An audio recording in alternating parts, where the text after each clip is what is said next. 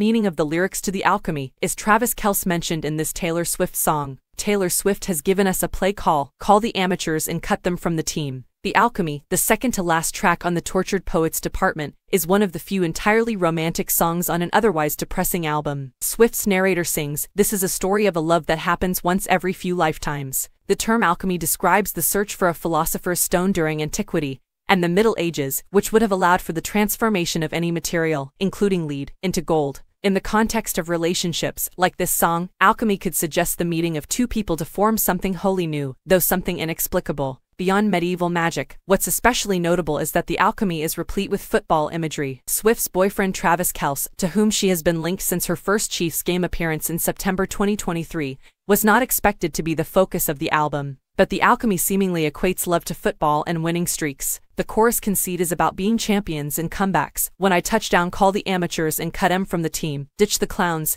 get the crown baby, I'm the one to beat." The bridge is a lyrical description of victory, ending with, "Where's the trophy?" divided by "He just comes running over to me, touchdown." One can't help but remember Swift and Kelce embracing after his Super Bowl and playoffs wins.